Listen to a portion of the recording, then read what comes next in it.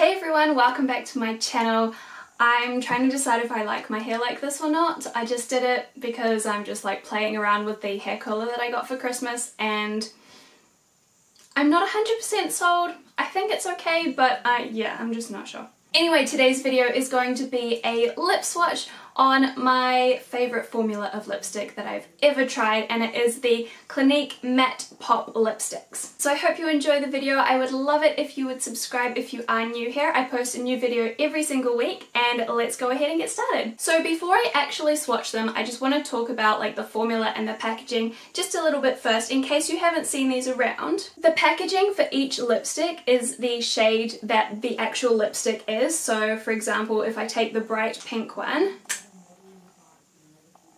that is the shade of the lipstick, which just makes it so easy when you're just going through your makeup drawer. If you compare these, for example, to the MAC lipsticks, which all look exactly the same until you either look at the shade name or look at the actual lipstick. But these, like, I know exactly what to reach for depending on what colour I want. The other thing about the packaging that I love is that the actual colour on here is matte, and they do have just the regular pop lipsticks which have a more glossy finish to the coloured part. Actually, I have a mini one I can show you. So obviously I'm not swatching the regular pop lipsticks today, but hopefully you can see this one just has a bit of a shine to it and this one doesn't.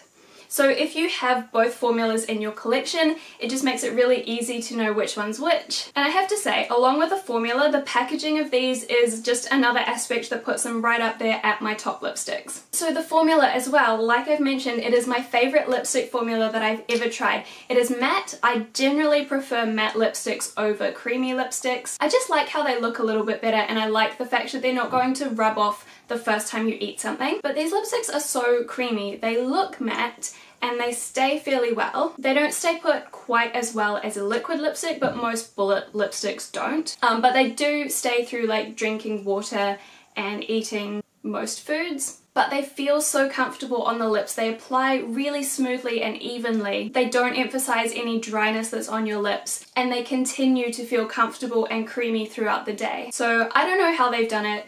It might not be your favourite formula if you like a lipstick that you don't have to reapply at all, but I personally think it is the perfect balance between a long-wearing lipstick that looks matte but also isn't too drying. My most worn shades would be these two. This one is number 1 Blushing Pop, which as you can see is just the perfect nude, and I have worn it flat, so that's probably my number 1 most worn because I can wear that day to day regardless what I'm doing. The other one that I've worn probably more than the others is number 3 Ruby Pop, which looks like this. This is just my go-to if I'm looking for a red. I don't find that a true red suits me that well, so I like to go for more of an orangey red like this. Anytime I'm doing like a more natural kind of eye look and I just want a pop of colour on the lips, this will be the one that I reach for. So I'm going to go ahead and start the swatches now. I'm not going to talk through them. You'll be able to see for yourself what the colours look like and how they apply. So enjoy.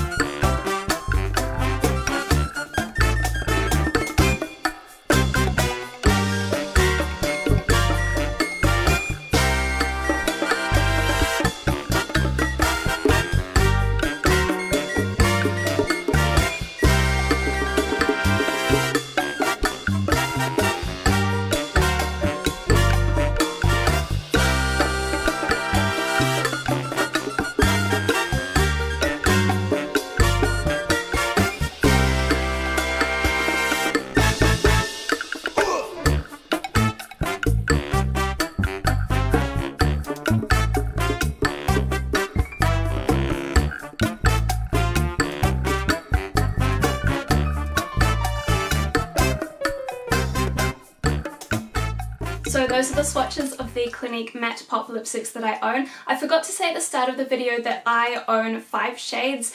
There are more shades. I think there's something like 15 or so in total, so there are more shades than just the ones that I have. I did consider going out and buying more just so that I could do this video, but honestly there'd be no point because then I wouldn't wear them, because these are the shades that I love. There probably are more in the range that I would enjoy wearing, but I have so many lipsticks as it is. I feel like adding to my collection with shades that are not my absolute favorites is just such a waste of money. But anyway, hopefully these 5 shades have given you an indication of how they apply and how they look. As I said, and hopefully as you could see, they look so smooth and they look matte, but they apply so easily, and they honestly feel like a creamy lipstick to apply. They don't feel matte. They do dry down a little bit. In about half an hour or so they will feel a little bit more matte on the lips, but they'll still be like, you're still able to rub your lips together and they don't catch. In my experience, these lipsticks have never felt uncomfortable. Yeah, so that is it for today's video. I really just wanted to